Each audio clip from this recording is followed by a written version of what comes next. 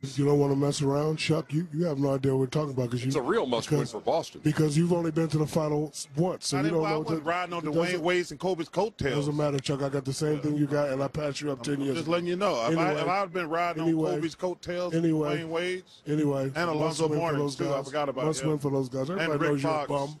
Rick Fox. People question why you're in the Hall of Bishop. Fame anyway. Bum. I would say this, Shaq. No, why did that get so personal when we're talking about Game 5? No, because Chuck always interrupt me. Don't interrupt me, Chuck. I'm going to punch you right in your face. I'll tell you what. Okay. All right. We're going to be moving some furniture. Okay, I got you. I'm going to throw one of these chicken wings at your fat ass. Okay. You going to sit it like you going to grab it like what those birds do. You going to do what? Come on, man. Quit screwing around. Come on, man. Yeah. No, come on, man. You don't want to get on this old cheap suit Kenny got on. Papa was a roller. Stabbing them with a trident.